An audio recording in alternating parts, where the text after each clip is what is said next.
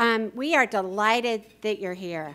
Before I start, I've been asked to give a quick reminder to you to add to the Twitterverse of Big Data by tweeting about the event at #BigDataMSB. I want to give a lot of thank yous to begin with. Thank you, Vivek Kundra, for coming down for this.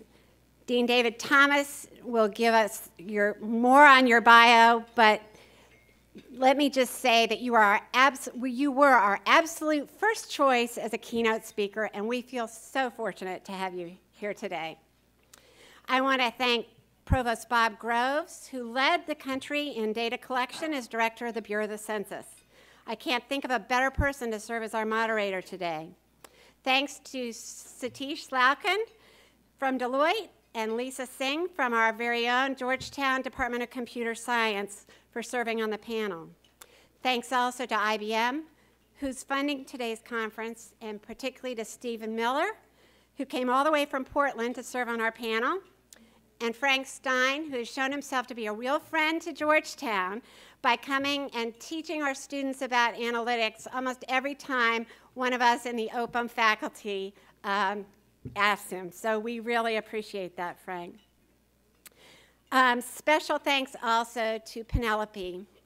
Penelope's been supportive throughout all the planning for this. Thank you, Penelope. I also want to thank a very special group of people who have helped me teach about big data in my undergraduate database class and who are helping me design an intensive learning experience for MBAs this summer. I hope that we can use what we're learning as well to do some executive and custom education here as well. The excitement that we've shared throughout this project has been energizing. Thank you, Bill Garr, Rob Panjasapan, and Marie Selvanandan from Candles. And I also see good Candles friends over there. Candles is a wonderful center for new designs in learning and scholarship that helps we professors with almost any new technology we want to get into and learn about, and we so appreciate them being here. Thanks to Greg Marsh, one of our MBAs and my graduate assistant, and a special thanks, Kristen, would you stand up, to Kristen Bolin, another MBA student and a GA, who has helped with so many details for this conference. I could not have done it without you, Kristen. Thanks also to Chris Cormus, Teresa Mannix, Tara Miller, Patrick Burrett, Julian Newton, and Matt Lewis for helping with all the communications and social media details. Thanks also to Andrea Salvatore and Elizabeth Chavez for sharing their experience with us. Well, folks, who'd have thought many of us are statisticians or used to be statisticians or are interested in statistics? Who'd have thought we'd see headlines which read, "Data Crunchers, now the cool kids on campus" in the Wall Street Journal? Or "Data Scientist, the sexiest job of the 21st century" in the Harvard Business Review? Is it all hype or is it real? Well, let's consider a few things. Of course, it's a data deluge. 2009, for example, is estimated to have had more data developed than all the data up until that year. Second, this will only continue. We know we're getting more data. We know we're getting it faster and faster. It's coming from structured and semi-structured data. And we were just talking at our table about how is there really any unstructured data out there. But there is data that's called unstructured data. This comes from Twitter, Google, Facebook, smartphone apps, and the famous Internet of Things, just to mention a few. The Internet of Things includes all kinds of appliances that will send data directly to the Internet. Imagine if you're worried about an elderly parent not eating. You'll be able to tap into online data about how many times they opened the refrigerator that week. Or imagine a sensor the size of a grain of sand coursing through your bloodstreams, pouring constant data about you and your health into the internet.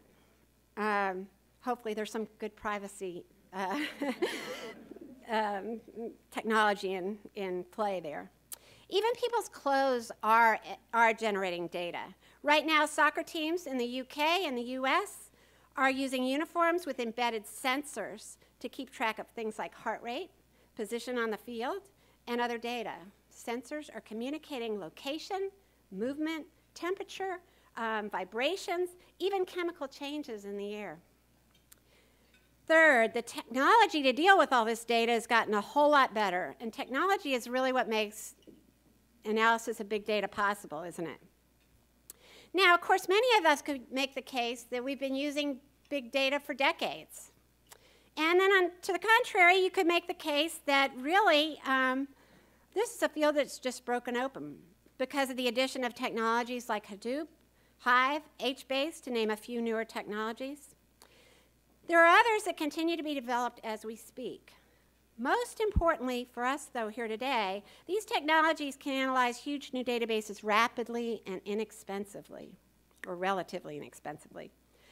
Fourth, companies like IBM and Microsoft, which was recently featured in the Chronicle of Higher Ed with their Daytona project, and others, with the equipment to run this technology, are making it easier and easier for academics like us to get hands-on and teach about big data. And fortunately for professors, the speed and ease with which we'll be able to do so will increase rapidly in the years ahead. Fifth, we know from polls that leaders in every industry and almost every organization in this country want to use big data to make better decisions. MIT found, of course, that the best performing companies use big data analytics. Sixth, the U.S. is going to need to have more people to fill the jobs requiring an understanding of big data and how to work with it. The consulting firm McKinsey estimates, and I quote, by 2018, the United States alone could face a shortage of 140,000 to 180,000 people with deep analytical skills, as well as 1.5 million managers and analysts with the know-how to use the analysis of big data to make effective decisions. And note that that's just a prediction for the US, never mind the global need for data analysts.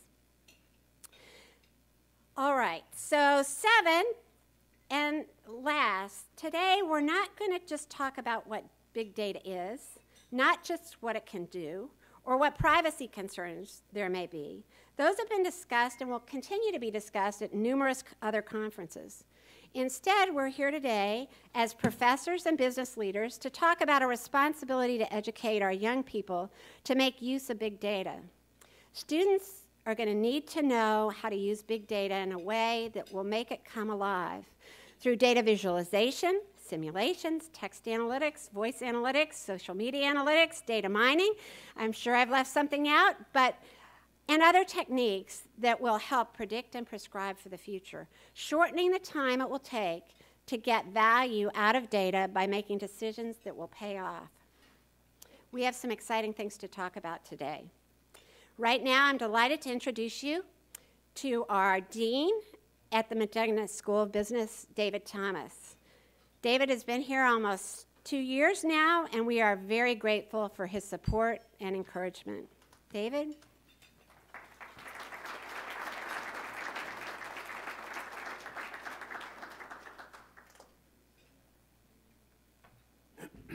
Thank you. It's my pleasure to welcome you all here to the McDonough School of Business. I'd like to start by thanking IBM, our partner in encouraging this event and helping to bring it about today. Also, to acknowledge and thank the other companies that are participating with us today and are represented here, Deloitte, MicroStrategy, IBM, and Salesforce. For being with us. Betsy described the world that we are moving into that poses many challenges as well as opportunities. And one of the things that I talk about as part of my vision for the McDonough School of Business is that we will be one of the preeminent institutions in the world creating knowledge and educating leaders to address the most significant challenges and opportunities facing business and society. And you don't need to look very far to understand that the realities that Betsy was describing, that world that now gets captured by this metaphor of big data, represents some of those significant challenges and opportunities that are going to be facing society. It's also clear to me that it is convenings like this that create the possibility that that world will actually become a better world than the one that we exist in, but it will require individuals prepared to address and take advantage of those challenges and opportunities that are presented. And it's clear that to do that, to create a set of leaders prepared for that future, you have to bring together the kind of group that's represented here in this room. Practitioners, academics, people who understand the past very well, but also those of you who will inherit the future and have to lead in it. So I think this room represents the potential for us to move this society forward, given these realities of big data.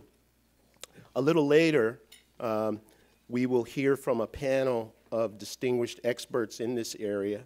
That panel will be moderated by Provost Robert Groves here at the Georgetown University, who, as Betsy mentioned, had charge of one of the largest data centers in the world, the U.S. Census Bureau, for a number of years.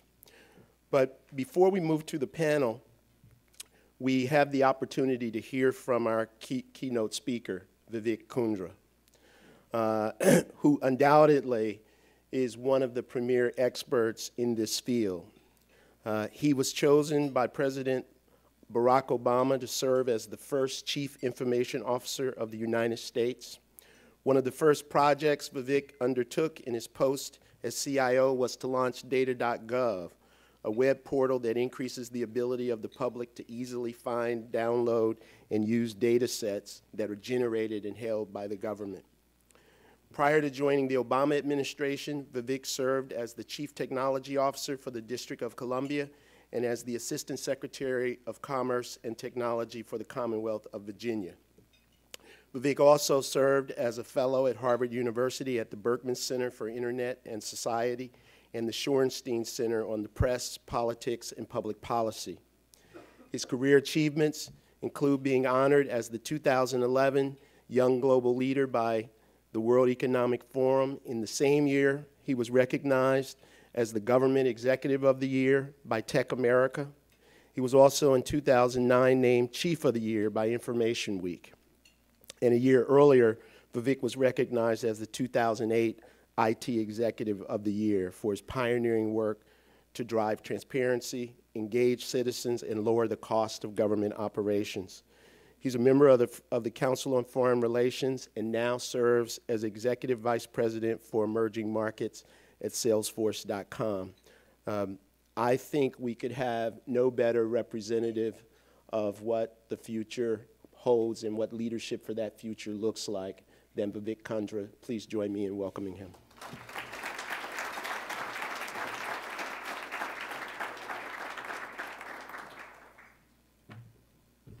Good afternoon. And Dean, thank you for that very kind introduction. What I thought I would do is actually share with you a story of what the future of big data looks like around the world. Last night, I came back from Haiti.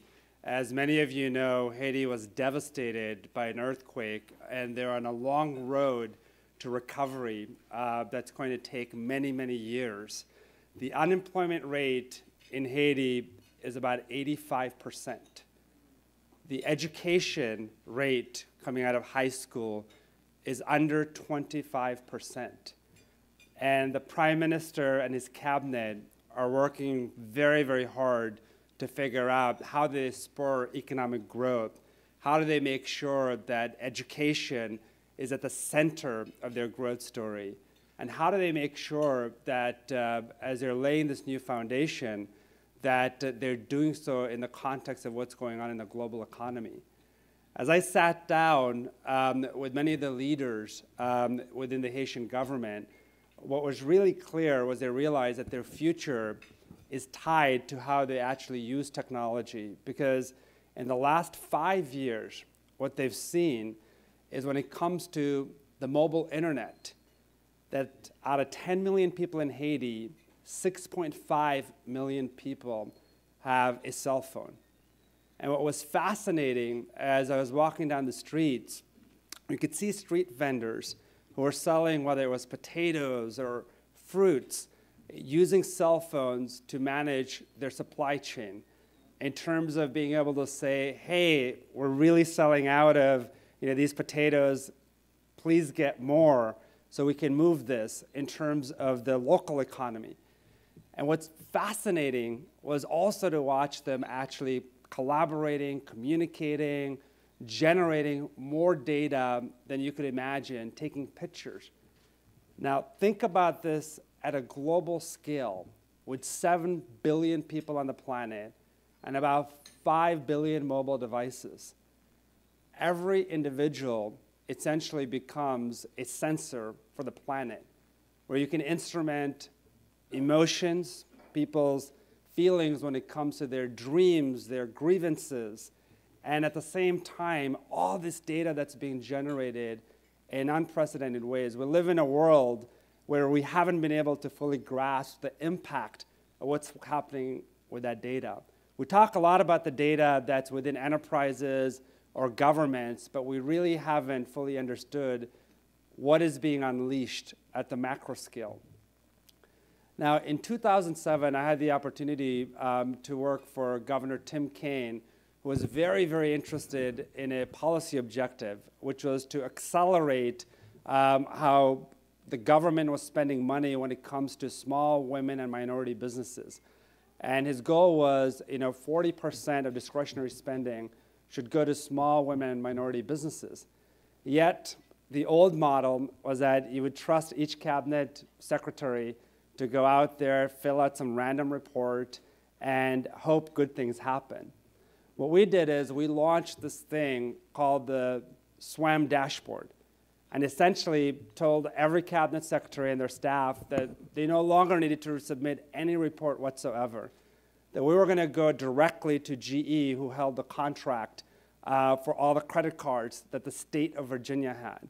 And we would take all that data and slice and dice and cube it under each cabinet secretary's name. And we would take all the data from our central procurement system and create a composite image of what was happening in each of those cabinet secretariats. And very quickly, what we saw was cabinet agencies, starting to say, well, wait a second, what's wrong with this data? I'm not sure this is accurate. And the procurement spend at that time was, I believe, under 18%. And by the time the governor left, it was over 40%, because he used that data to drive the administration, bringing in cabinet secretaries who are now performing and making sure that it was advancing a policy objective. That was a very, very powerful experience from my perspective, because I realized the power of data in terms of public policy. So when I went to the District of Columbia as a CTO, one of the first things we did is we said, the DC government has all sorts of data that's just locked up in its warehouse. Why don't we free it? Why don't we open it up? And what we decided to do was take data on everything from crime to procurement, to data around healthcare, to permitting, and literally expose all of that data. Part of it was to make sure that we're able to effectively fight corruption, make sure that we're allowing citizens to become watchdogs, and also creating an ecosystem of innovators. By releasing all this data, there was a lot of pushback, obviously, because government officials wanted to hold on to that data. And there are all sorts of cases that were being made for why that data should be private and not public. But by unleashing all this data, entrepreneurs in DC started developing really interesting apps, because I launched this competition called Apps for Democracy. And it was only for $50,000. and we challenged entrepreneurs from around the District of Columbia and the country to develop game-changing applications for the city. In 30 days, there are over 40 apps that were developed. One of the apps actually allowed you to see, based on where you're physically standing, all your transportation options. Metro trains coming in both directions, what was available in terms of buses and so forth. And we started seeing some amazing adoption when it came to that app. We started seeing somebody who developed an application that allowed permitting and licensing. So you could actually see how effective the government itself was being in terms of its performance, what the wait times were to get a permit to build, whether it was a deck or any home improvement project. And you could also see from a procurement perspective, which had historically been a persistent problem in DC government, you could actually see the government official who made the award and the company that actually received the award, so you could start seeing relationships between money being spent and who was actually spending that money. And that led to a fundamental reform around the procurement system. So when I had the opportunity to serve in the White House, one of the first acts, consistent with the president's philosophy of a more open, transparent, and participatory government, was to actually unleash all this data that the government had locked up. Just think about two public policy decisions that have changed the course of the nation and the world for that matter. Number one was in the Reagan administration, where satellite data was held as a national security secret, essentially, because it was initially designed for precision-guided missiles. But it was made available. You essentially gave birth to an entire new industry, the GPS industry, to where I could navigate a new city and find the closest pizza parlor or coffee shop. The second big public policy decision was around the Human Genome Project. The NIH, working with other world bodies, decided to make that open. And all of a sudden, you had this race to the top where scientists from around the world were collaborating and focusing on personalized medicine and developing breakthrough drugs and technologies when it comes to the healthcare field. In the same way, I think the vast array of data that the public sector has needs to be open. It needs to be out there, obviously weighing the consequences when it comes to privacy and national security. But the default should be a more open, transparent, and participatory government rather than what we've had historically, which has been a closed, secretive, and opaque government. And the reason I think that's really, really important is because the first time we have an opportunity to actually realize what I've been calling the digital public square. It used to be that in the Agora, you needed to go to a physical public square to conduct commerce, to petition your government, to socialize. Now, all of a sudden, with access to a computer or a mobile smartphone, you're able to participate and conduct commerce in ways that were just structurally impossible in the past. And what's super exciting about this is also the ability to actually think about the economy in the 21st century. When we launched data.gov, we had 47 data sets. Today, we've got over 400,000 data sets on every aspect of government operations, from healthcare to the environment to education. One entrepreneur actually built a company called Brightscope using Department of Labor data and creating a comparative effectiveness platform for 401k plans. And he's making a fortune as a result of that. Another entrepreneur took data that we had put out there in the public domain from CMS, Medicare, Medicaid data, where you could actually see before you checked into a hospital what the mortality rate of that hospital is. You could actually see how the doctors and the nurses are rated, and you could also see the costs for that procedure and compare it nationally. Another person developed an application that took data that comes out of the Consumer Protection Safety Commission, which actually tracks all the accidents that have happened in emergency as a result of toys, and people who have been admitted to emergency rooms and the causes of that, and built a really simple iPhone app that allows an expecting mother who's walking down an aisle that's about to buy a crib, she can scan it and see whether that's been recalled or not. And what I realized was that's not what the agency actually worries about. What they worry about are the products that have already been bought.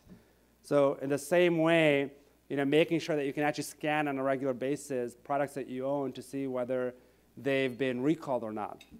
In Brazil, data was used to expose corruption in terms of elections, and a number of politicians had to resign because they could see the correlation between government contracts, contributions, and being elected to office. In Haiti, one of the gentlemen that I spoke to talked about how they took very simple data, not very, very sophisticated, but simple data around polls, where you could see the number of people that were registered versus the votes that actually had an impact on the election itself. That's one part of the impact that I think big data is going to have. Another area is actually thinking about how our very society is going to be transformed and what the future is going to look like. Think about the financial crisis and the regulatory regime, right? Because I think when it comes to big data now, what's going to be supreme is algorithms. And people who are going to be working on developing those algorithms, separating noise from signal. Think about the vast amount of data that's being generated. It's very, very easy to just get lost and get excited about the data that's being collected and build massive warehouses.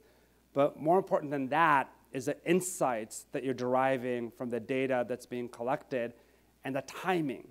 You want an insight on a real-time basis, not a day ago, not 3 days ago. What you're going to see now is this confluence of sort of machine-human interfaces that represent the future. So regulations. Could you imagine a world where you have algorithmically driven regulations? Because if you look at our very legal structure, a very system by which we govern nations, it's focused on hardwiring a set of assumptions. What if you had a model where your regulatory framework would adjust to what's happening on the ground so that you didn't have to actually sign a law and wait 10, 20, 30 years before that law was being changed? I think it's going to be very, very interesting to see what the future holds there. Think about the future of business and how, whether you're a university or you're a startup or you're a multinational corporation, how do you actually fundamentally redefine the relationship with a customer, the way you connect to your customers, the way you connect to your employees, and the way you connect to your products? All of a sudden, you have the opportunity to deliver an extremely personalized experience that you just couldn't in the past. So GE, for example, is using big data to track data that's coming out of their jet engines to be able to see, in terms of the sensors, what the temperature on those engines are, any issues, and they're building communities around those engines using social networks to be able to troubleshoot those problems collaborative on a real-time basis. You're looking at some really, really interesting things in our broader economy as you're seeing the reinvention of everything from a thermostat that you see in this room, where a company like Nest is doing some really, really exciting stuff where they'll actually tell you, the temperature in this room, allow you to control it with your mobile device, but also give you the average temperature of your zip code and around the country, and compare your usage of energy with everyone else around the country, and give you very specific, actionable things you can do to change your energy consumption. Think about organizations like Uber, that are fundamentally redefining personalized transportation, where based on where you're standing, they've got algorithms with drivers who are coming into a market they normally wouldn't have been into, and are able to, using GPS signals and using kind of analytics, figure out how do they provide you the best customer service and get it to you as close to real time as humanly possible.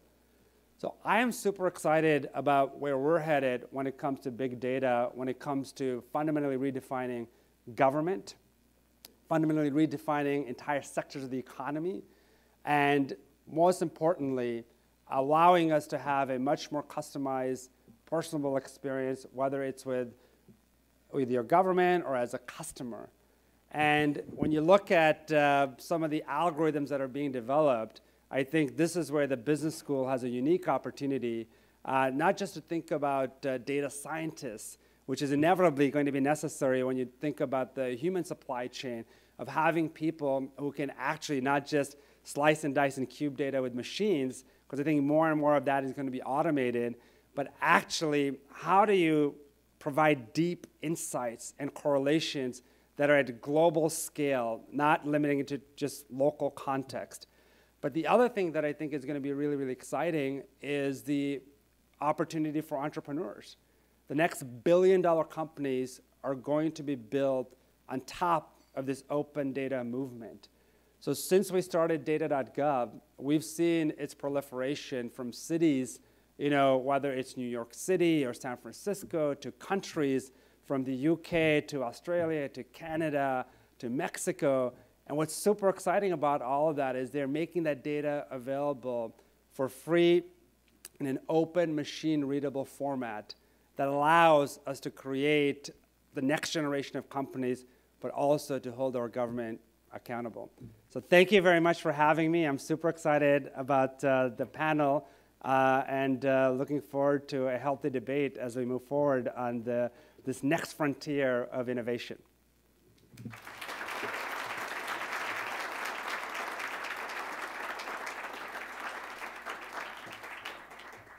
Okay, I'd like to invite the panelists up here, and you can see where you're going to sit. We have as our moderator, as I mentioned, Provost Robert Groves, Bob Groves, then from Deloitte, Satish Lalkand. I've had Satish speak in my class, and I'm really happy he's here today. Steve Miller, coming all the way from Portland he's with IBM. And then Lisa Singh in the Department of Computer Science here at Georgetown, and Frank Stein, also from IBM. I'll turn it over to you, Bob. Thank you.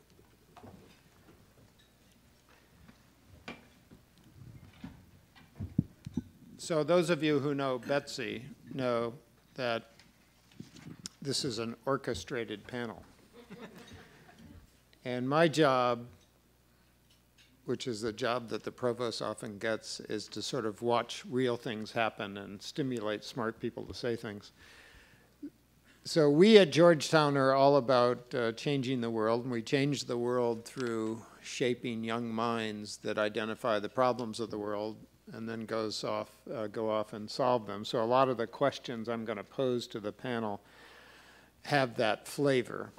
And I think what we'll do is just kind of go down the panel, and if you want to say something on a question, say it. If you want to pass, that's fine, if that's okay. And let me launch you with the observation that's already been made that I think Hal Varian at Google first said that data scientists are going to be the sexiest job for the next 10 years. I don't know why he limited it to 10 years, that seems. And so the question for a place like Georgetown is, how do we get our students prepared to look out for those opportunities? How do we instill in them the desire to see the opportunities in such a field? And then more fundamentally, how do we structure curricula and course opportunities that get them prepared for that? So that's question number one. Satish? Great. When I started 14 years ago, I went down a path in a different field altogether. And I'd say I now lead the analytics practice for Deloitte in investigations and compliance. And in school itself, like all of you, I made that decision to get into analytics, and it was primarily through professors, mentors, and hearing external speakers, and learning about those opportunities. So I think that's very important in an academic sense, because it's always good to be very well connected to the business community, to the world, to know what's going out there. In fact, sessions like these, to get to learn more about communities, various organizations, big data concepts. So definitely attending events, getting guest speakers into the school, Also promoting competition internally. Get students excited to come up with a competition on big data perhaps, and solving challenges. I think those could help certainly get students more interested and also learn a lot more. Steve. Yeah, I'm going to take a little bit different spin on it. So I'm just going to go to the undergrad level. Regardless of what program you're studying, doesn't matter. Every junior should have a course in analytics literacy. Every single one. And I know that's hard work, because that's going to require going to accreditation boards and making them open this into as one of the things that they allow. And then when you get to the senior level, you need to have an analytics course tied to the actual fields you're studying. And in some fields, you can argue the importance of it. I think it's applicable to everyone, whether it's political science, whether it's bio, whether it's chem, everything. Everybody needs to be able to take what they've learned about a core analytics literacy and then start knowing how to apply it to their field. And that's all before you start getting to the post-grad study of becoming a data scientist. Lisa. So I view this topic as very interdisciplinary. And I think if I was in the business school curriculum, one of the things I would want to do is to start out with a very projects-based course. This course would be one that had some large data sets associated with this. And this data could be anywhere from any discipline. Taking those data sets and then finding a way to access the data. So starting out with a database overview, starting out with learning how to work with big data in the context of Hadoop or MapReduce. I think you could have a module just based on that. Then you do the next step where you do a surface view of the types of topics that are in data mining, statistics, to develop certain type of descriptive and predictive models. Just to understand what this concept even means before you do anything that's really, really intense. And then finally, as we've heard a few people say, you have to be able to pick out what's important. After you've built these models and you've applied them to the data, you have to understand what your results mean. So whether that's through visual analytics or whether that's through some other form of aggregation of the data, that would be the last piece. So if you looked at the entire life cycle of a big data process, that would be what I would want one course to be. And I think it is really, really important to incorporate that into every curriculum, even besides business, as you were saying. Frank. Well, I'll agree with the rest of the panel here. I've got 2 kids in college. My daughter was an anthropology major. Anybody here that's math phobic and would prefer not to play with numbers? Nobody in this audience. Nobody in this audience that wants to admit it, I believe. Yeah, there's right? a lot of social pressure here. Yeah. So, I believe that every field is going to become much more quantitative than where we've been in the past. Even fields like anthropology are getting much more quantitative. There's a number of people that are actually, doing great work around genetics and anthropology. How can we understand anthropology through the genetic makeup?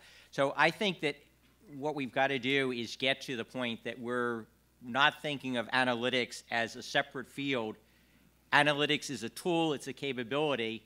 Big data is a tool and a capability that needs to be embedded into all the curriculum, whether it's something like anthropology and more of the liberal arts, or whether it's in business, or whether it's in the sciences and the hardcore kind of curriculum. And then the question is, of course, how do we do that? And how do we incorporate that into the program?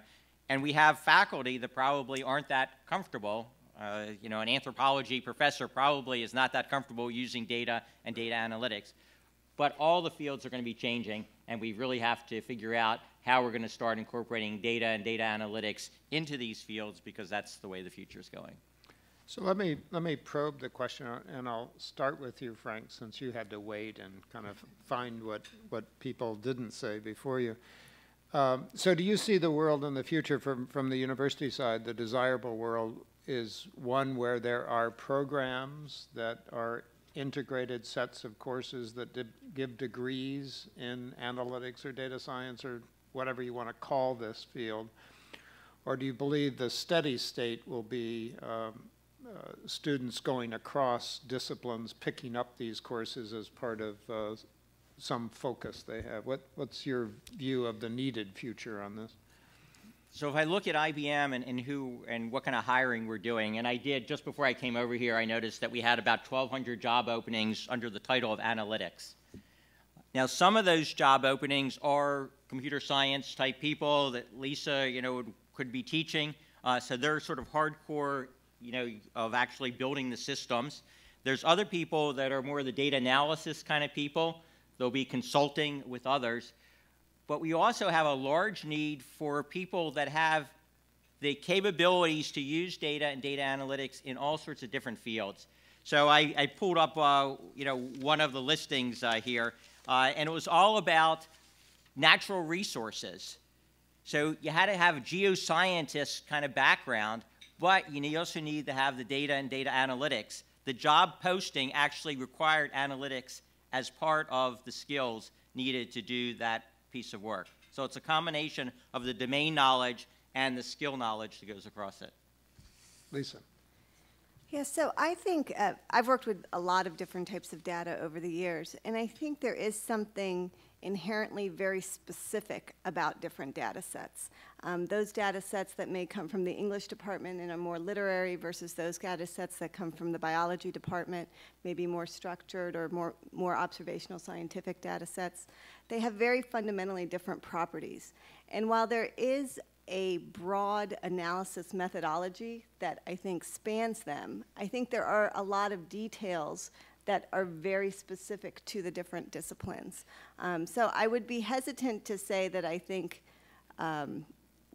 we should definitely have a data science program with graduates as much.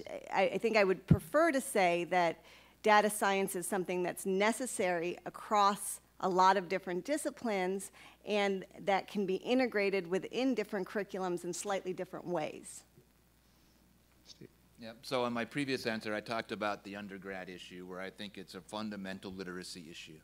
But when we get to the postgrad side, I think there's lots of different dimensions. And there is an absolute need for very specialized degrees in building these really deep data scientist skill sets that you're not going to get through literacy. And the number of things you have to bring together in a 2-year program is really quite daunting for a lot of schools. And it's going to be almost impossible for most schools to do that within the framework of a specific school. It's going to be partnership across the university to bring all of the different things together. Math and stats, comp sci and machine learning, business and looking at how they look at applying business decisions with data. And I'm just really touching the surface. And also communications is really important. How am I going to visualize this, right? How am I going to make any sense in a way that I can communicate this to other people? And when you bring all of that together, it really ends up being a true cross-organization. And there isn't a good example out there at North Carolina State with Michael Rappaport's program, but it sits outside of all the schools and pulls people together. And I think that's a model that others could be looking at borrowing from, and how can we tailor it to our school and what our strengths are. Sure, and certainly the aspects of having somebody deep into technology and analytics, the data scientists, it's also important to have the strong educational background if you're going to do geology, or if you're going to have some a strong business educational background. But another aspect that we find very important, particularly at Deloitte, is, and particularly if people are getting into like a consulting business, is having that industry aspect. Like for instance, financial services. If you're going to be doing work, say perhaps in the banking sector, it's trying to understand what are the issues going on in that industry. What are the challenges? Because it varies from industry to industry. I can have somebody who's got a very strong computer science and math background who is a data scientist, but focuses on a totally different set of problems in either the telecom space or when serving some of our clients perhaps on Wall Street. So having that industry perspective is also very important. This actually leads me to the next question. We all have read about firms that are specializing in data analytics as a business model. But if I were a young person preparing for a career in the world, should I aim at those as where I end up, or will this become so ubiquitous that I shouldn't, I should sort of hedge my bets or prepare myself for multiple domains where analytics could be done? And what are the firms, how do you identify a firm that has turned the corner on analytics?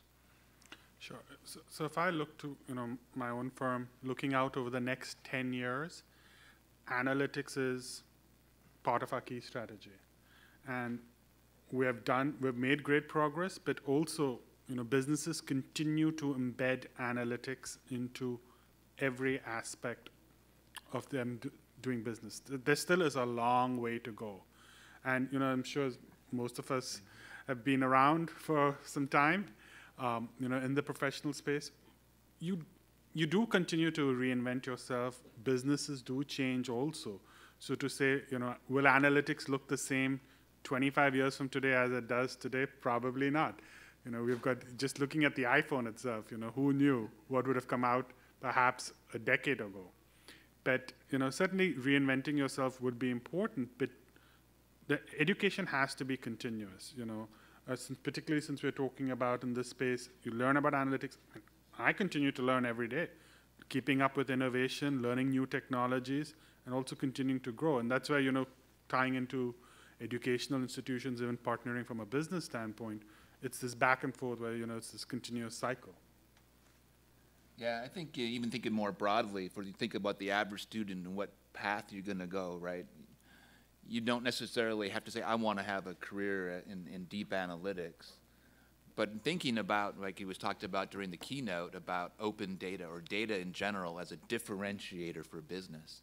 For almost anything that you're interested in, whether you want to be a brew beer as a career, you're going to be using data. And you can find new ways to differentiate the business that you're in by using data in creative and fresh ways. So I think that whole idea of data, and I'll borrow from my CEO's speech a few weeks ago at the Council of Foreign Relations. She says data is the next natural resource. And if you think about data step back and really think about what data can do, I think it really does change where you might take your career. And whether you choose to be a data scientist or not, thinking about this differently and applying it to your career path and your passions will open doors for you. So when I was an undergrad in college, I actually had no idea what I was going to do. I actually have an English electrical engineering undergraduate degree to tell you how far I've come. Such a common combo. Yeah, such a common conversation, right. And so I think what I did gain from my undergraduate degree were tools and thinking processes and ways to look at not only data, but different types of problems. And I guess one of the more common jobs that one could get with these types of skills outside of going straight into engineering was something like a business analyst. And I imagine now, today, in today's economy, what was the common business analyst will actually be the data analyst, the data engineer, the data scientists. I believe that this is going to be an everyday type of job that every company needs, and that every company, whether it's for to build a business around, or whether it's for analyzing their own data to get a competitive advantage, I think that most companies will have a position that looks very much like this. So students who are gaining these skills will be able to will be very marketable. In fact, probably more so than a traditional business analyst, in my view. Sorry, I know I'm at a business school, but yeah. So I think the way you need to think about this is that the problem, the question, is still what matters. I was talking to the dean at lunch, and it's the things like data and data analysis and the systems that we build are helping to answer questions. But you have to be smart. You have to understand what questions to ask. If you're Procter & Gamble and you ask the wrong questions, no matter how good the analytics, no matter how good the data, you're not going to get what you need. If you're the Census Bureau, you need to understand the data, but you have to understand, what am I trying to get out of this data? What are the insights that I'm trying to learn? If you're a geoscience person, you need to, the same kind of thing. You need to have enough grounding and enough understanding, because it's not about the data. It's about what the insight is that you're trying to get from the data. It's what's the question and how do I answer the question. We now have a lot more ways to answer questions than we did before. IBM published a thing that said that about 80% of decisions made in business were based upon gut decision making. In the medical community, we have similar statistics that say that doctors, in over half the time that they make decisions, it's based upon what they believe rather than data-driven decision making. Now, do you want to go to a doctor that is not basing it on data and real knowledge, or do you would you rather have a doctor that is basing his diagnosis and treatment plan based upon real data? But of course, it's about, does the doctor understand enough about your symptoms and know the right questions to ask of the data? And that requires a lot of knowledge beyond just the data tools and the data analytics that we're talking about. The CEO of Time Warner famously said at one point that the most precious executive resource to him are those vice presidents who know the right questions to ask. He says once we have the questions, there are tons of people that can provide the answers, but it's getting the questions right that is the key thing. Great. Let me, since this is such a rapidly moving field, and universities are not known for moving at rapid rates, it seems like a moment in history where alliances between industry and academia make sense. And I'd be interested in your thoughts on what models you've seen out there that really can pass on to the next generation as fast as possible these kind of skills to fill the needs that our society have on this, and whether there are some things that merit consideration. So, Frank, can I give you that? Sure. Well, I would make it a stool with 3 legs. And the first leg is obviously the academics, and the second one is industry, as you mentioned. And I think there's a role for government as well. So I would add government. And for example, OMB and the government, actually the Office of Science Technology Policy, has sponsored data paloozas. And this is, an effort to have the government sort of evangelize and bring together those people in industry and those people in academic community to work together. We particularly need this right now because we in industry need more skills, more capabilities. But on the other hand, academia isn't always aware of what industry needs or the direction that we're going. So, Betsy is just a fantastic example, in the entire community because of the way she's done this outreach to industry to say, help us understand your needs, help us to set the direction, where do you need to go, and, tell us, how we can help build this bridge between the academics and the industry. So this is always a tricky slope for an academic because you always want to think of academia as pure, and we have these concepts we teach that transcend what you want in industry. But from a practical standpoint in computer science, particularly in data mining and some of the more modeling disciplines, I think there would be nice partnerships and synergies that could be made between different faculty and businesses that would be willing to kind of share large data sets as well as large, not only the data sets, but some of the technologies that they're using to analyze the data, to understand the data, to improve the quality of the data, to gain access to the data. Some of that would be really, really useful. So as computer scientists here, sometimes we're working with a large data set, and we'll go to a conference, and I'm a database person. I go to the big database conference, and I did this large data set that I ran with on I don't know, 100 nodes, and then there's a Google person there that just ran it on 1 million nodes. Okay, well, I don't look quite as big data as they do. So it would be nice to have access to a lot of these big data infrastructures that maybe universities can't build on their own. Yeah, I'm hopefully the government open data can help Right. be a solution for that. Because what we found at IBM oftentimes is we're out searching for big data to share with other people. Because we get this question, especially from schools, all the time. And the reality is most businesses are not willing to part with it. So there have been occasions where I've seen working examples, like some of the people I talked to earlier this week at VCU, where they partner with a local business, and then they set up a relationship with that local business so the students get access to their data, but it's still kind of firewalled off.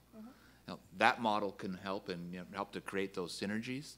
But again, that requires the university to to think a little bit outside the box and create those local relationships rather than coming to some other like magical answer to it, right? Sure. So what I'm seeing with some of my clients and even some of the firms that I work with is there is this great interest. There's a lot of learning. It's a lot of keeping up with the technology and innovation. I see great increases in the Center of Excellences, Center for Analytics being developed at various organizations. I think certainly there could be an opportunity over there for academic groups and industry to team together and jointly work on solving various problems, including sharing knowledge. Same way I know from our standpoint at Deloitte, we have teamed up with several universities where we have a resource pool. We have experts that we reach out to in order to help us brainstorm through. And in fact, it might be a client problem. It might be a problem that we're looking to lead from the front on and come up with a solution first. So certainly there are opportunities even over there. So this is related to the last question, but thinking more internally to your companies. So you must bring in, this is an assertion, you must bring in new staff that have some skills relevant to the analytics positions they're taking on, but need other skills. How are you handling that problem right now of bringing them up to speed? Sure. So speaking for my team in Deloitte, we look for talent that have got great background, great experiences, but the most important thing is fantastic potential.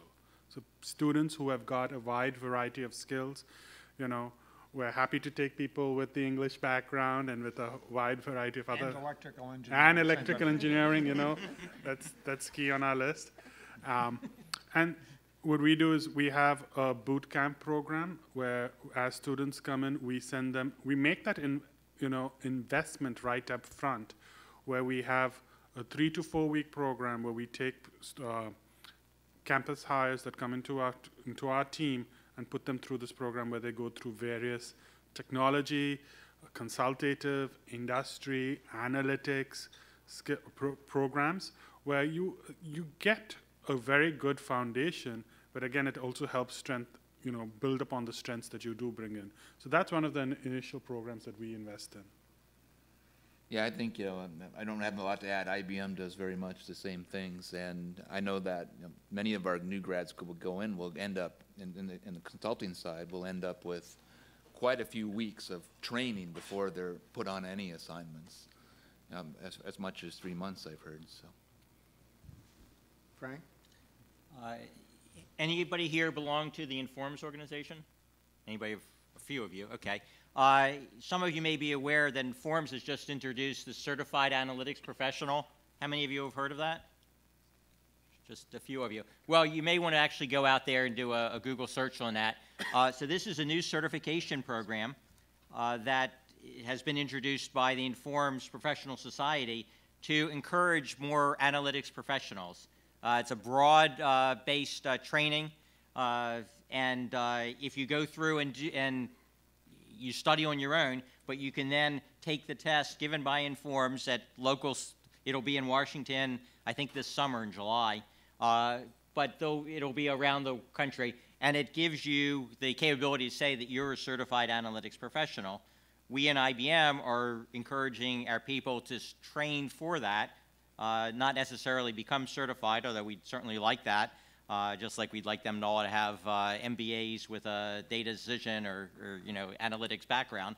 But we're encouraging people to move in that direction.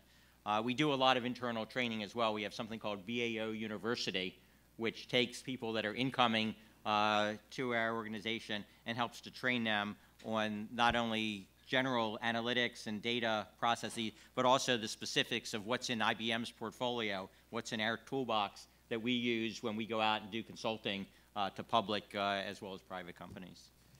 Great, great. So I think it might be fun, is it okay if we open this up to the audience to ask any question you want of these fine minds? Jen, we have someone all ready to go. Right behind you. I'm Mike Nelson. I'm an adjunct professor here at Georgetown in the Communications, Culture, and Technology program. I also write for Bloomberg Government, and I used to be an executive at IBM. The statistic that was mentioned in your opening comments that everybody hears is 140,000 data scientists will be needed. That's important, but you had the more important statistic, which is that 1.5 million managers who understand what the data scientists are saying will need to be trained in the next 4 years. So I want to focus on how we educate those people, because they're not going to be going to school. They're 40 and 50-year-olds who are already in the workplace, they're already managing teams, making strategic decisions, and often they have no clue about data science. I was lucky. I was a geophysicist, so I knew a little bit about data, but even at IBM, most of the people around me didn't really have the analytic tools. So I'd like to explore how we can develop education programs. Maybe it's just one class for the executive to take when he or she is in her 40s and 50s so that she doesn't make really stupid decisions. David Brooks just wrote a column about dataism and the fact that we are seeing stupid decisions already. So let's get specific. As a professor, I give out reading lists. I do case studies. Tell me one book that I should have these executives read. And if you can't think of a book, tell me one good example of a really bad decision that got made because of bad data analytics or worse, managers who didn't understand data. So those are kind of two questions. Or three, maybe. Three. I was So- still working on the first one. So why don't you answer whatever question you want, but don't identify what question you're answering. Yeah. Wh- I whoever, can talk yeah. about what IBM is specifically doing. So we're partnering with universities like Georgetown, and we're having discussions in a lot of different dimensions. In some cases, it's executive education. So some of the schools that we're working with are preparing executive education programs, relatively short ones, to be able to come in and get a deeper training, not a course, but a sequence of things that an executive at any age can go back and get. But we're also partnering with the American Management Association, and we'll be announcing something with them later this year, a series of courses that are exactly what you're talking about, right? Not really in-depth, not quarter-long things, but 2-3 day things across a number of important topics that will start addressing these issues and allowing people that have been in the workforce for some time to start building these skills without having to start over and go back to university. And I'll add to that. So this morning, actually just before this meeting, I was on a conference call with what we call our analytics ambassadors. These are people within IBM, within our line of business, that are supposed to evangelize eating our own dog food, using analytics on ourselves. And I'll just give you, one example of us doing that, Mike. We, like every other company, are concerned about attrition because you get good skills and then you quickly lose them. So some of our IBM research folks in the analytics field actually did a study for our India branch looking at people that were leaving. And just like you have a credit score, they built a attrition score, a prediction of who was going to be leaving the company. And they could do a model And then they had to develop interventions, and they did a series of experiments. If I gave this person a bonus and they had a score of 700, would they then stay around? And you could then model whether, that intervention worked or not. And so we've got a whole series of things in the selling community, in the workforce, the HR department community, and our supply chain department that are all evangelizing the use of data and data analytics. They got a curriculum that's supposed to be self-done that's something like 10 pages long and probably is about 400 hours worth of training. I have no idea, how we'll get it all in, but the listing is probably publicly available. A lot of the resources are internal. And I'll answer your other question about a book. The number one book that I use internally is really to evangelize the need of using data analytics, and that's the Moneyball book. And I think I talked to Betsy's class about that, right? Because that talks about the need and the value of doing it, and if you can you can motivate the people, then they'll then do the training so that they can start utilizing it. Right. So let me give you the bad example that I heard on the radio last week. A big data evangelist who said, big data will allow us to move away from having to think of the cause of different outcomes because we'll have such rich correlational structures that we can act on that. And as an example, he said, I have discovered that orange cars last longer than any other color. And I don't have to understand why that's the case anymore, but I can tell all of the listening audience, if you're in the market for a used car, it should be orange. Buy an orange car. And I believe statistics as a field had determined why that's a fallacious sort of leap of inference. Other questions? Yeah. Hi, thank you. It was really interesting. I'm Gloria Wren from Loyola. I'd like to turn the question a little bit to research. We have students that are involved in different research things, and say at the macro level, at the large level, we talk about big data, but in actuality, we have difficulty performing a lot of those characteristics. And so I'm interested in what you think are sort of the unsolved problems that still need to be solved in the big data field. One of the examples that I'll give is one that Lisa talked about. You talked about the idea, as I understood it, that we could look at approaches, we could sort of categorize problems according to approach, that'd be novel, and it'd be quite a contribution to a way to approach big data as a field. So I'm interested in your viewpoints in that. Anybody want that one? Yeah, I think that's a fun one. I think because the reality that you wanted to jump in was. Okay, looks like everybody wants Yeah. that. Okay. Yeah. We talked about earlier that this type of things applies to almost every field. But I spend most of my time talking in the context of specific fields. So I think certain areas like machine learning still has a long ways to go in terms of not only advancing the art, but also into making it a lot easier to apply. Because right now it's so hyper specialized. I think there's going to be opportunity to make that something that can be made more broadly available. So that's one example. Another example I would push at would be when you start talking about the social and ethical implications of what we're doing. I think there's huge opportunity to address that at the academic level and to start, maybe even at the information sciences level to think about, if I take these 5 data sources and put them together, what does that mean, right? And what, am I going to be violating somebody's privacy? Am I going to be starting off a firestorm I didn't expect by releasing that data in that way? I think there's lots of issues that we could start involving philosophy departments and information sciences departments. I mean, a lot of library science programs have reinvented themselves as information sciences. And I think those schools have a lot to offer and start bringing what they think together and start ontology research, right? I mean, it's not just ontology is a term that got co-opted.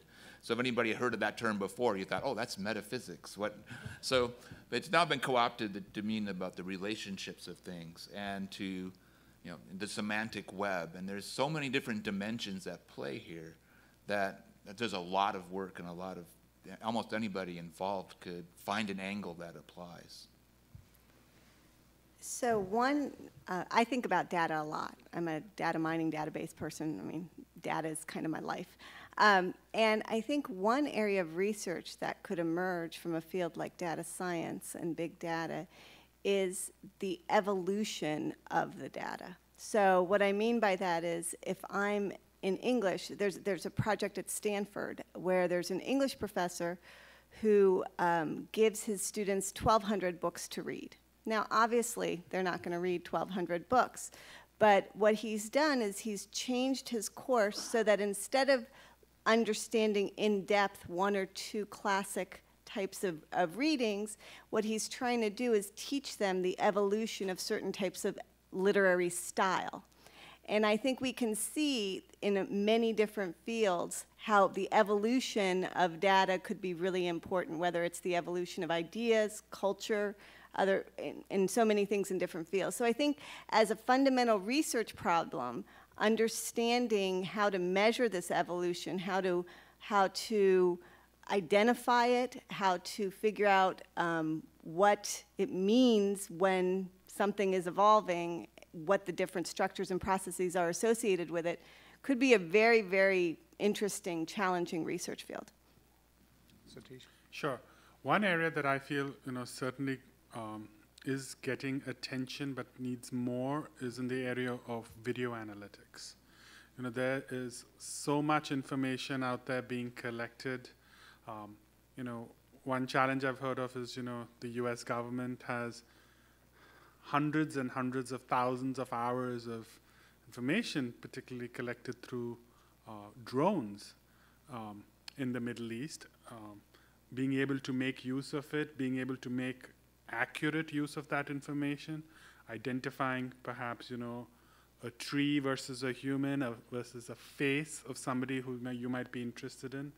And similarly, even on the commercial or civilian side, looking at video information to do analytics and perhaps combine that with predictive analytics to make actionable insights. I think that's one area that's not been fully tapped and certainly is an emerging area. Frank? So, and I'll give you another example to link with that, and that's the area of healthcare analytics. Everybody here saw Watson in the Jeopardy game, the Jeopardy challenge, I hope. If you didn't, it's out there on YouTube. You can do video analytics, as Satish said, and learn about it. So now the question for IBM and really society is, how do you build a system that does question answering not for a game like Jeopardy, but for a field like healthcare, right? And so can you build a system that can take in all the knowledge that exists and then turn it into something that's useful for answering questions? And that's a big research problem. The problem that we're seeing is that doctors in general don't have the time to read all the latest journals, to stay up with all the clinical trials and all the results, and therefore they're constrained. Can you build a system that can do what we've been talking about as information alchemy? Remember alchemy from whatever, junior high or something, right? Turning base, coal or base metals into gold. Well, now the question is, can you take all this information that's out there and turn it into knowledge, and then turn it into wisdom if you want to go farther than that, right? And that's a real challenge. It's a real research problem that schools are starting to look at, is how do we take all of this information that's out there? Betsy talked about all the petabytes and zettabytes of data that are coming, and how do you get those kind of insights, that kind of knowledge out of that so we can make key decisions? Great. These are great questions. Yeah, I think you were next. Hi, I'm Jose Guerrero with Business School. I teach data mining and stats. And the question in this particular case would be cultural resistance and big data. What we are seeing in this particular moment in the United States, I think we are ready to accept big data in many ways. But recently, for example, yesterday, there was an article in the Le Monde in France showing how important big data and data mining was. Is it possible that internationally, even though that we believe in big data and the citizens believe in big data, referred to what Stephen said with respect to privacy. Do you think there's some cultural resistance around the world? Not to the data is going to be there, the big data, but the analysis and which way the citizen would take advantage of it. So I think there is a lot of resistance to big data. I think there's, but I do believe that it's generational. I think that younger students and children who have grown up with access to any type of data that they want and desire feel very comfortable with data being out there and sharing it, and sharing a little too much of it, frankly, but doing that and not thinking about the privacy implications of it. I think those of us who kind of grew up in an era where there was a little less data about us all around really hesitate and are very concerned about privacy. I'm personally am very concerned about privacy, and my poor 2 kids, I mean, must have heard every privacy lecture in the world about their data being out on the web. So I don't know that I think it's as much cultural as I do think that it has to do with generation. Yeah, well, we are seeing some cultures that are being, treating the problem quite differently. I'll use the Chinese as a more extreme example, right? If you're there and you want to use Facebook or you want to use Twitter, you got to be pretty creative to get around the Great Firewall of China. And so they're creating some of their own internally, but even then, the government clamps down on a lot of what we would consider open exchange of things. So you have that problem, and like you saw in France and other countries, there's a little bit of concern. France has a lot of issues with a lot of different things right now that they're going to have to wrestle with and solve, right? It's certainly not just this one. So I think the generational part, I think that's a tidal wave that eventually the whole world's going to change along with it. Just some places will just take time. So definitely, time is one aspect, generations, and also, another aspect would be actually having that business case. I mean, I recall a project that we did a few years ago, which really was a big global investigation into corruption, bribery, and a whole range of other issues. And it touched upon Europe, and a lot of personal information, healthcare information, doctors, credit cards, linking finances, terror threats. There was a deep business case, and we had done this work with the backing of the United Nations. So certainly that gave us access to the information, gave us access to the data, and the results of that was essentially published in a UN report on the bad actors. So certainly having a business case does help in breaking through these barriers. I'll be very brief. So I think it's a question of the value that you get out of the big data versus a disadvantage. So if I have a heart attack, I want my geolocation to be known, and I don't care about privacy at that point, right? And there was one app, Vivek's gone, but that the government Datapalooza, that if someone's having a heart attack, there's an app that you can turn it on, and it will locate everybody with a CPR, certification, right, that are within a mile of you, because every second is precious. And so if they can locate these people that have the capability to do CPR on you, you want them to show up instantly. And you'll trade, privacy to get that sort of thing. But it is a slippery slope. I mean, as one who advocates privacy in the context of data mining, I think it is very important to let people have their sphere around them and maintain that sphere of privacy. So there was a hand here and a hand here. So I think you're next. Okay, a few minutes ago, several of you, in fact, all of you, emphasized the importance of asking the right question. And at VCU, we put together a curriculum, and we have a whole course in there based on that. And at the moment, I haven't the slightest idea what to put in that class, or no idea of how to teach it, or what we're going to teach, or how you teach, quote, asking the right questions. Now, I have till next summer to figure it out, but I'm hoping I can do it today. Would you comment on how you either teach or aid or support people to learn to, quote, ask the right question? I think what we should now do is say, that is the right question. Next question. Who wants to? I would ask Watson, because I don't have a clue on that one. That was too hard of a question. Yeah, So, I'd say, you know, it's an it's an iterative process. I think, you know, for me, you know, when I'm meeting with clients, when I'm meeting with government executives, I gather a lot of data. I study a lot of information.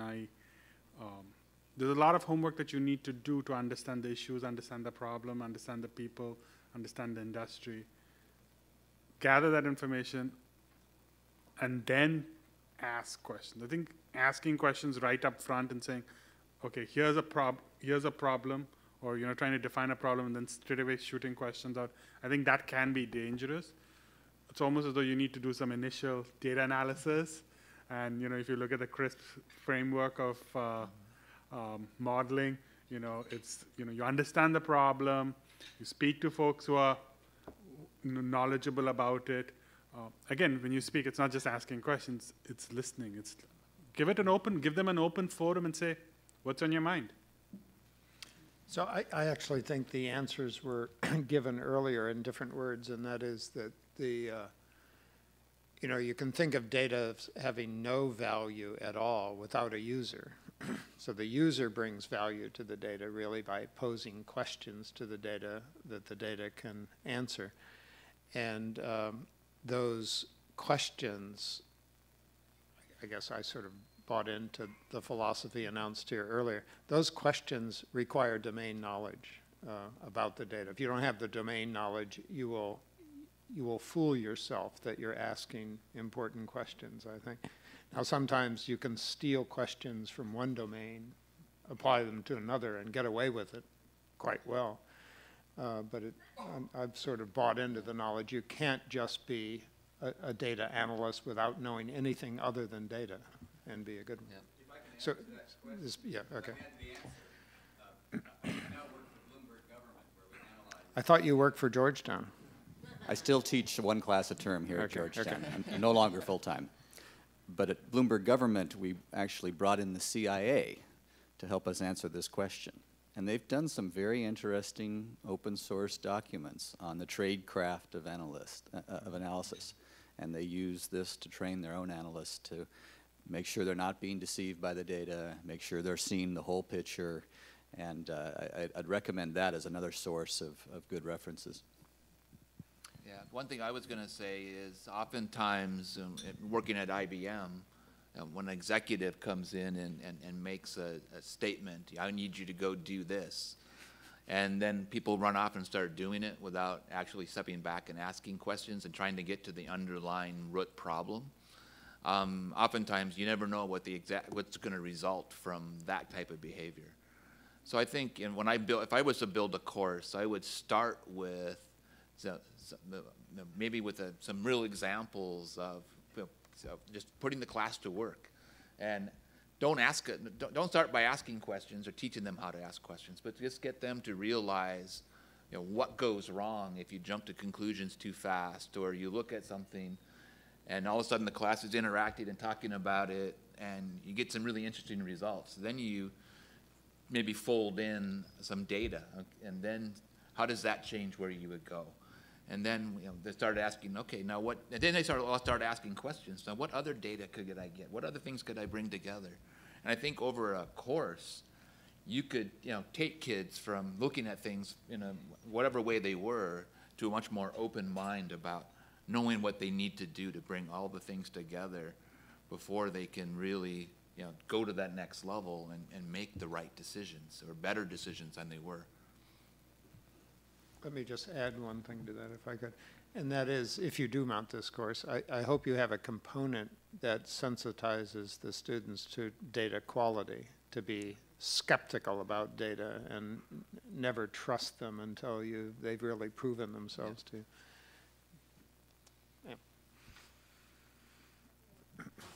My question has been discussed just right now, but I want to follow up. My name is Phoebe Sharkey, and I'm also from Loyola. I have real concerns about the danger of quick dissemination of bad analytics. And I say that in specific reference to one of the comments the keynote speaker made today, and that was how excited he was about an app that was developed from CMS data that told patients which hospitals had the highest mortality rates. That same question was dealt with back in the early 1980s by the Healthcare Financing Administration, and they published, of all 5,000 hospitals in the United States, those hospitals with the highest mortality rates.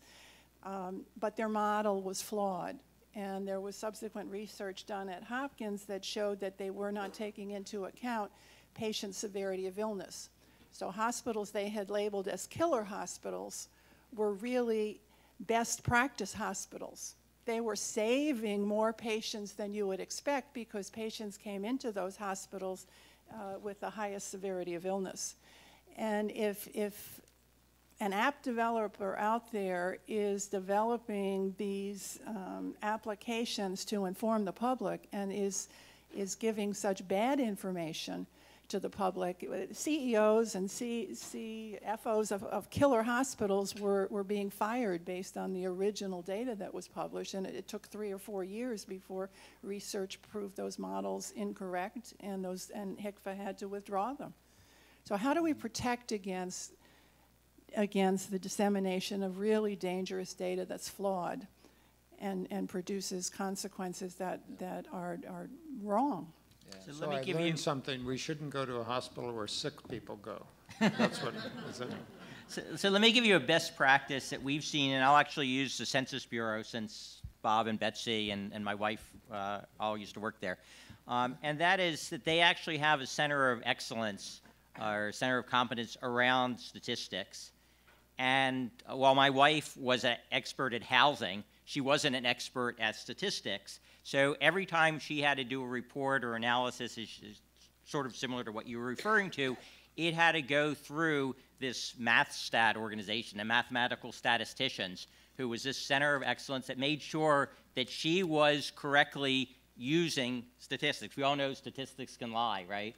And so it really does require this approach that says that, you know, general people, you know, may know the problem, and they may try to use data and statistics correctly, but you really need to validate this with the real experts. And I know NIST has a similar group of math stats, and I suspect many other, I don't know about private industry, but many other agencies actually have these centers of excellence. I think the simplest, I shouldn't say it's simple, but the best way to address this is simply to raise the skill level of everybody, right? So if we're all looking at this stuff skeptically and the people that are doing peer reviews of this data before it gets released have higher levels of skill, you know, you're going to lower the incidence of bad stuff going out. I don't think you'll ever eliminate it. We see it all the time just in the popular press, people putting out stuff and then the next 3 days people attack it and go after it and then they prove this is why you did this wrong. So there is a bit of a tendency in some cases to try to do this quick. Oh, this is going to be sensational, this is going to be fun.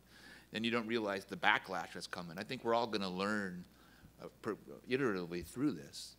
But it will take time to build the skills and across the board so that everybody can look at the information critically and think about the context, right? You know, because firing people, you know, without actually even sitting back and thinking about what that data really meant, right? You know, because in a lot of cases, I bet some of those hospitals were in poor areas or other things where people didn't have regular health care and they showed up at the last minute when it was almost too late to save them, right? So you could have lots of things that could skew results in unfavorable ways, and you have to take all those into consideration.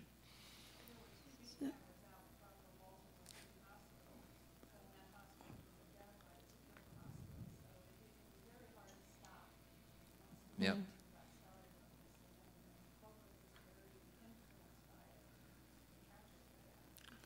And you know, hearing you speak, you know, certainly does reflect upon having more educated consumers of the data, looking at those results and asking those questions. How could this, you know, as a consumer of the data itself, say, how is this developed? Is there enough information here? Should I rely upon this data? I think being a consumer of information also, I think that's where, from an education standpoint, getting people up to that level was very important. So one point to be made, a lot of information that comes out is actually descriptive information. So the fact that the mortality rate is high at a particular hospital, or that there's more doctors in one area at a particular hospital, or there's fewer ambulances, if we use that as descriptive information, it's just a fact or a point. But if we use that for prediction, when it was never meant for prediction, that's, I think, where we're getting on a slippery slope. So we have to teach people that descriptive data that comes from either data mining or other types of apps or wherever they're coming from, it's descriptive. It's characterizing the data. It's giving it kind of a definition. But it doesn't need to be used for prediction, and you can't immediately use it for prediction unless you build certain models and you analyze the data in a more sophisticated way. So I'm afraid our fearless leader is telling us that we must stop. And so I'll turn it over to Betsy. Thank you. Thank you so much, all our panelists. I think a lot of the answers to a couple of the problems that came out at the end is better education. So, and that's what this conference has been about. So I want to thank Bob for moderating, Satish, Steve, Lisa, and Frank for being part of a very interesting panel. And thank you, everyone. Today we have little gifts for you before you leave. But please feel free to stay around and network. And thank you so much.